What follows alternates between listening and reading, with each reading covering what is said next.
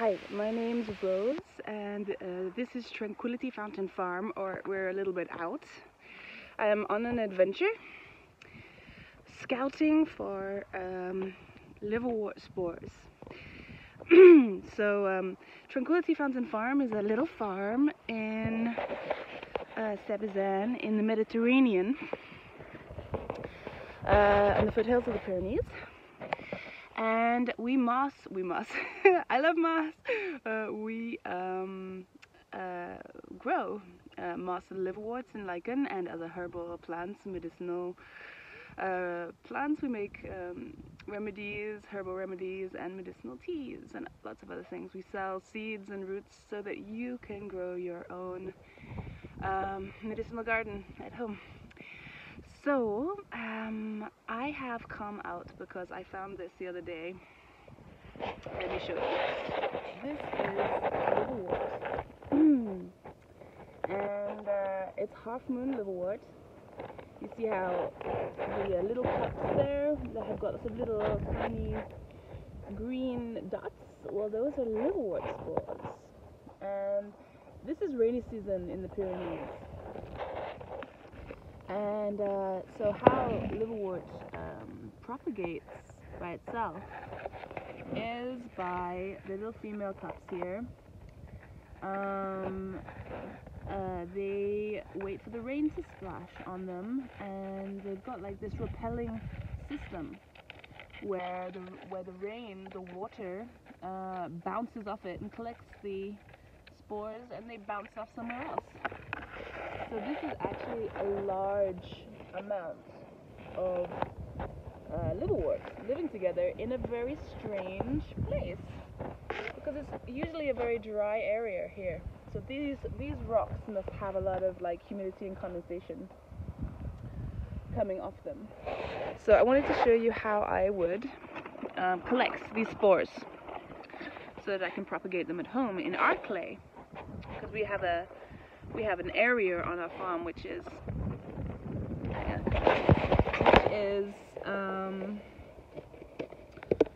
red clay, and as you can see, this liverwort is growing on rocks.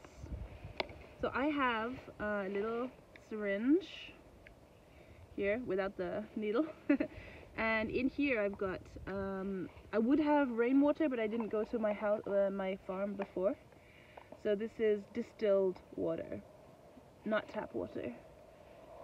So it's full. I'm going to take out a little bit so that I can put it on the spore, and I'm going to try to hold the phone so that I can show you. It's not going to easy. I have to put my boots.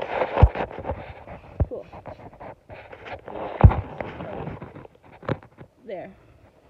And I'm sorry, it's not the best kind of a scenario, but actually let me show you what it looks like when a raindrop hits it.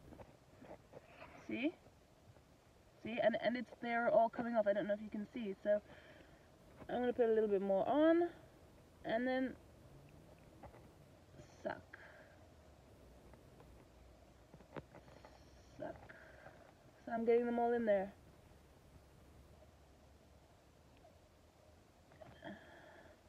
I'll show you the syringe in a sec.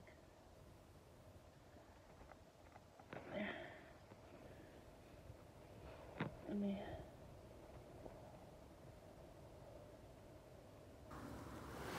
So, let me do that again.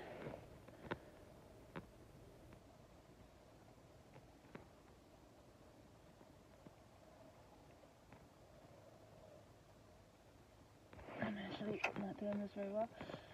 Let me do it again.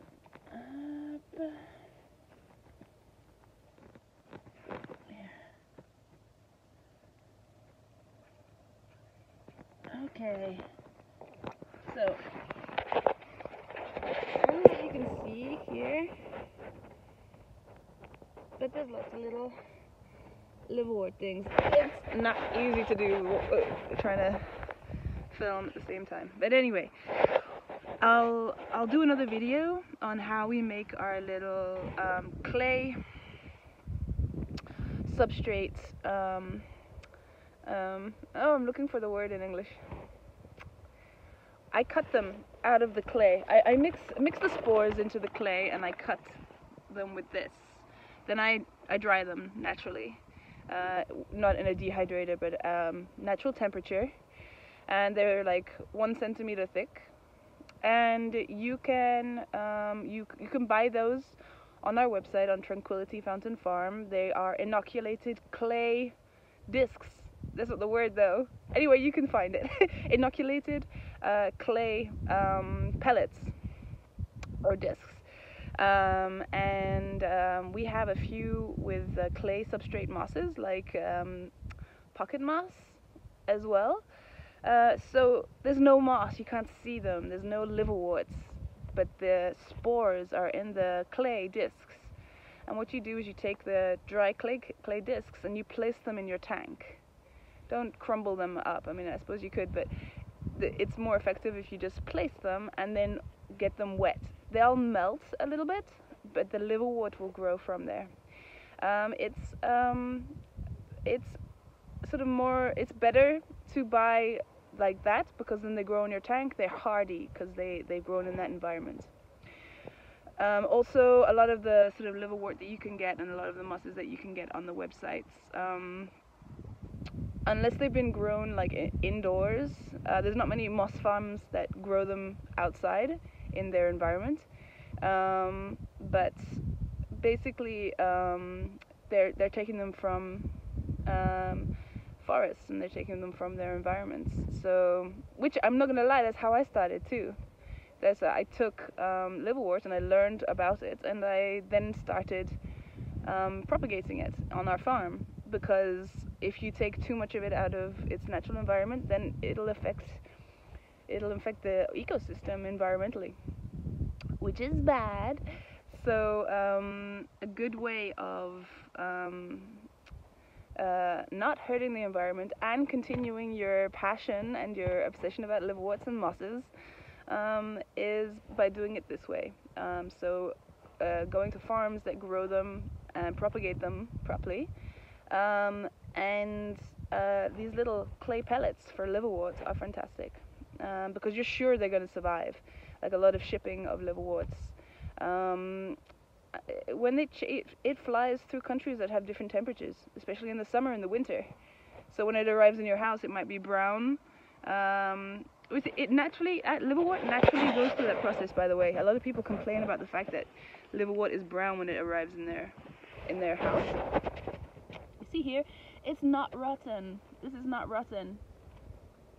This is not rotten. This is the natural process, and then it grows again from it. It's dying, you see, and then there's new ones that grow from this, and it reproduces itself, right? It composts itself. That's how this is living it's living on a rock with like no substrate. It's because it composts itself, and this must have been living here for a very long time, growing and getting thicker and bigger, and it grows on top of itself. You see how this is quite a clumpy bit? It's because it's a natural process, and if the liverwort arrives and is going brown like this, do not freak out. It's fine. It'll grow again on itself. It's not dead. It's just gone into like next generation process. There you go. So I wanted to try and show, I'm not sure if I did that very well, but I wanted to try and show you how to get liverwort spores. And what you can do is, if you have clay, is inoculate the clay and put them in there. Otherwise you can buy them from our website at tranquility-fountain-farm. I'm not a steampunk, by the way. We have these little gnats that go in your eyes. So when they're about, I just pop these on like this, so that the little gnats don't go and feed in my eyes. They're very annoying.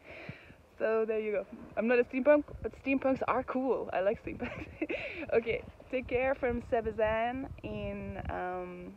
from Tranquility Fountain Farm in Sebazan in the Mediterranean, in the foothills of the Pyrenees. Bye.